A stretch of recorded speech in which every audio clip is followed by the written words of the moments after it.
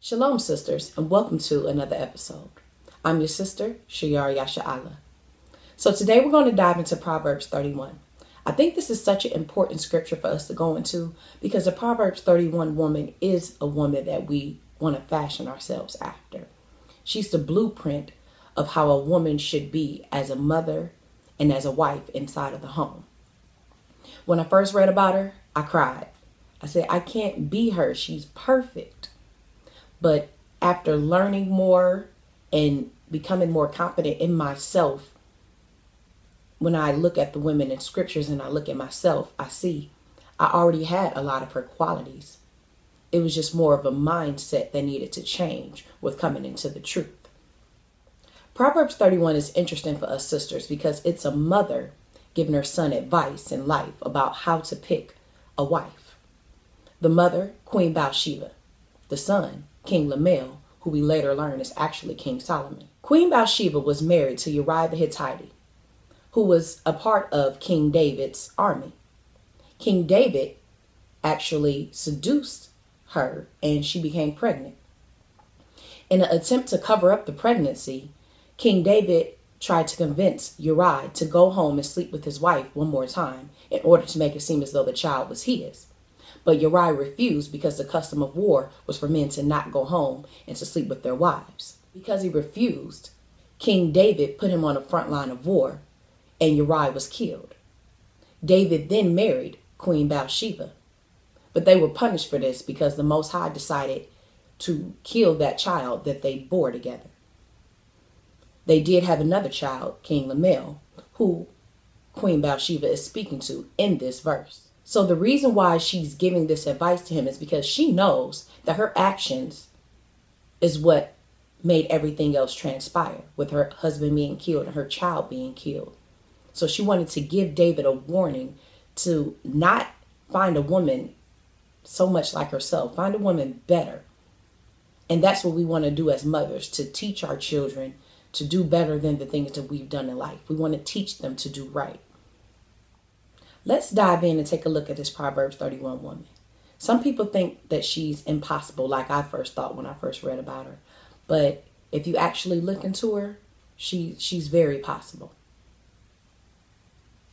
Proverbs 31 and 10. Who can find a virtuous woman? For her price is far above rubies. What is a virtuous woman? The Bible dictionary defines her as a woman of ability, a woman of power, a woman of strength. All the women of the scriptures were strong women. They were strong in their own right. For her price is far above rubies. Women seem to look towards diamonds, rings, necklaces, and all other types of jewelry. But in actuality, a ruby holds more value. 11. The heart of her husband doth safely trust in her, so that he shall have no need to spoil. She will do him good and not evil all the days of her life. She's always going to do right by him, and he trusts that because she is a righteous woman. She is a woman of the scripture. She knows the laws and she keeps the laws. She will do good to him through those laws, and she won't do evil towards him. Anything that is against the Most High, any sin, she will not do. Verse 13. She seeketh wool and flax, and worketh willingly with her hands. She is like the merchant ships. She bringeth her food from afar. So she works with her hands in order to provide food and clothing for her family. Some sisters may sew. That's a beautiful gift that you can use in order to provide clothing for your family and then to also help bring in an income. We are creators. We are creative women. We have to embrace that more. Verse 15. She riseth while it is yet night, and giveth meat to her household, and a portion to her maidens. So she works late nights, and she's up early in the morning to make sure she provides for everyone in her household, from her husband down to her maidens who serve her and help her. Verse 16. She considereth the field and buyeth it. With the fruit of her hands she planteth the vineyard. She grindeth her loins with her strength, and strengtheneth her arms. So she goes out, she seeks ways to bring in money, But not only does she take care of her family, she takes care of herself physically. We work hard to provide for our families and do for them, but we also have to remember to care for ourselves too.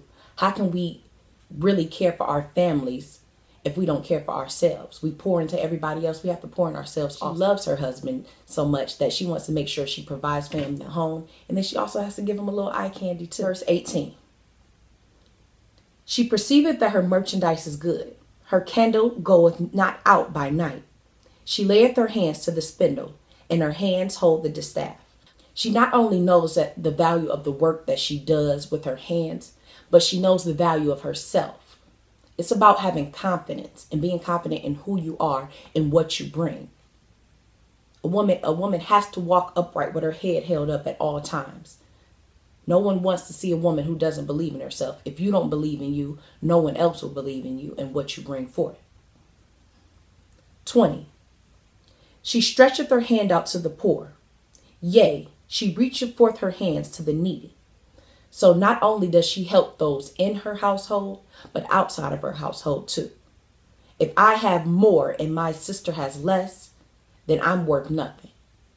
If I cook dinner for my family and I have leftovers and I know my sister down the street, she's having a hard time right now, I'll take those extras and I'll give that to my sister and her family. And this goes for our works also. If we see a sister who needs help in her walk and we're able to help, we can't just sit back and just watch. We have to reach out to that sister and help her.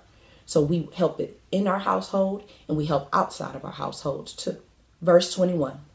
She is not afraid of the snow for her household, for all her household are clothed with scarlet. She maketh herself coverings of tapestry.